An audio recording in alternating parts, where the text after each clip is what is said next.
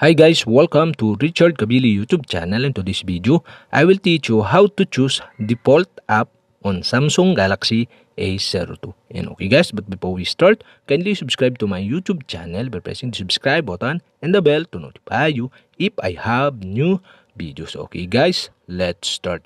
So okay guys, you'll have to do is go to setting in your Samsung Galaxy A02. In settings, scroll down and go to apps. Okay, tap the apps.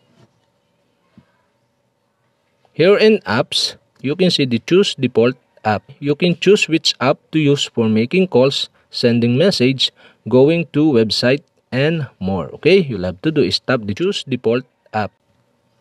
Okay guys, here in default apps, you can see the browser apps. So okay, you can tap this to change the default browser app. So okay, here there are two options, the Chrome and the Samsung Internet. So okay, I decide to change into Chrome. So I select the Chrome by tap the Chrome app.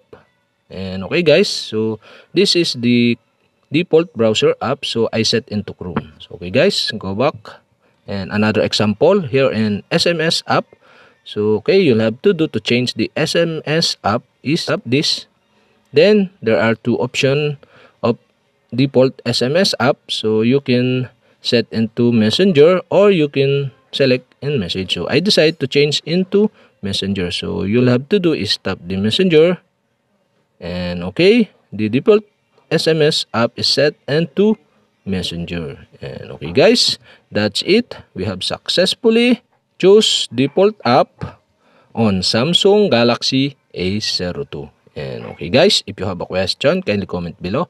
And don't forget to hit the subscribe button and the bell to notify you if I have new videos. Okay guys, thank you for watching.